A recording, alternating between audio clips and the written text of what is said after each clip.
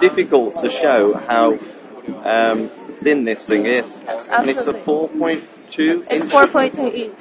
And one more, actually, I shouldn't say stunning too much, but I think one more stunning thing we actually have on this phone is that, let me try to turn it on, or I have another one.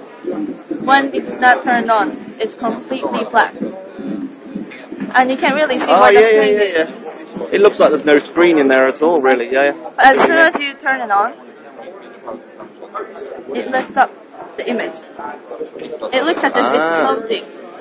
And the reason why you have this very beautiful, vivid look is because there's actually no air in between the top glass and the LCD. We tried to make it really slim, but not only that, when you don't have any air in between the glass and the actual LCD, there is no extra reflection of the light happening, meaning you get the really crisp graphic experience on the screen.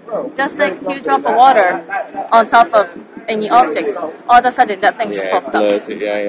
No, that's great. That's really good. I mean, this especially, taking photos into there, that's really showing. Can you just show that again? I mean, sure. If I have a normal phone here, well, and I try and see what's in this box, all I can see is there's a white blob. And if you guys try it with your Sony Ericsson camera, handset, this is what you'll see. You can see that there's a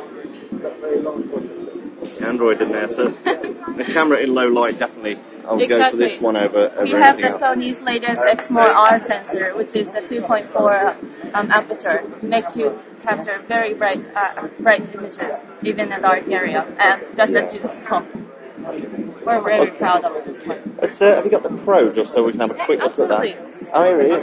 We have a Pro right here. It's the Sony Ericsson Pro. It is. Is this a similar sort of construction to the Play, but obviously with the keyboard, or is it totally different? No, it's slightly different. These phones are developed in different sites as well. Okay. What you have on the Pro and on the Neo and on the Arc, it's actually a HDMI output. Yeah. And all three of them support the same camera sensor, the Xperia. I believe you have it demoed already. I've seen that. Really good. Yeah. I do like that. It is really good. They all have the mobile Bravia engine. So obviously it's slightly different, and while Xperia Play is of course a game dedicated device, it still has cameras and so on, but it doesn't have exactly the same technologies these phones do. We were being told that you can pop out the keyboard and it will just start typing straight away. That's correct. We have a functionality called Smart Keyboard in this device. So what we've done is that we've been trying to make it really intuitive for the user. Yeah. So, for example, if you're browsing an email, I can show you. I don't have the email set up on this one, but I can show you a video of it if you'd like. Oops, sorry.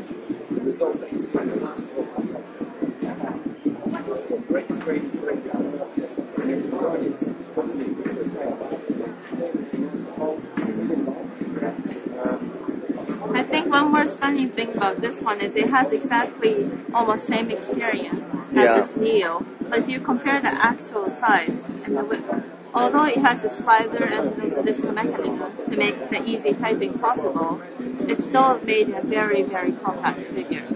It is. I was saying with the Xperia Play, if I went into an office with that, you wouldn't know it's not PlayStation. No, you can hide your gaming obsession. You just say it's a normal phone. It looks like a normal phone. So. Exactly.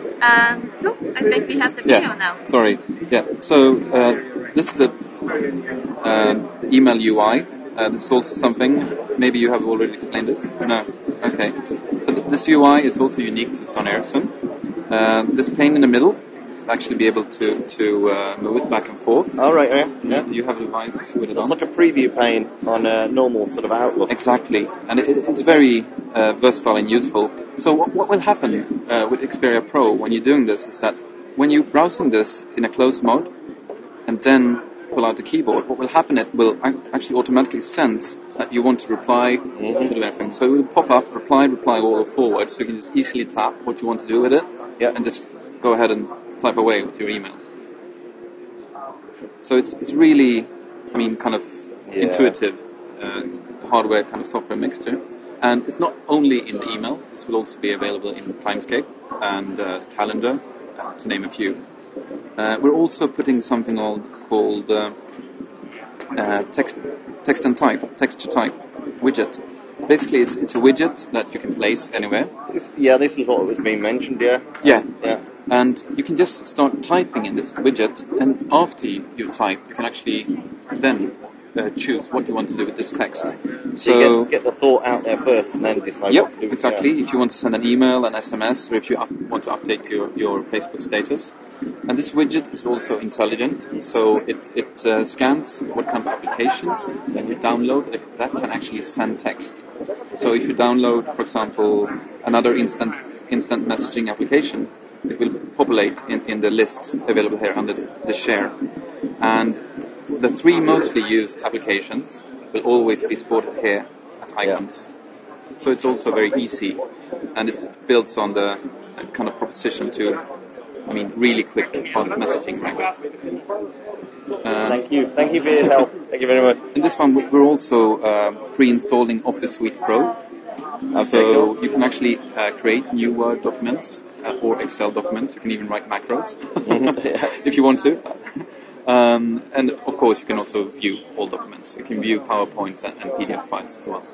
So we want to support productivity in this phone as well.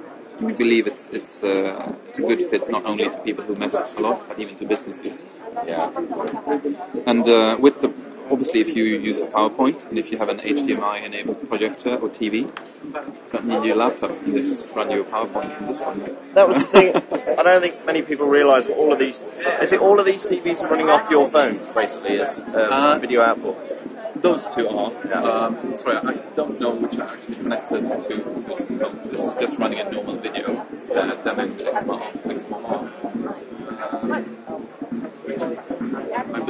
These two are. Then you have the UI, you have the home screen, and the one over there as well. These are just demos for Xperia Play, I believe, on the back wall there. It's really cool. Right, well, thank you.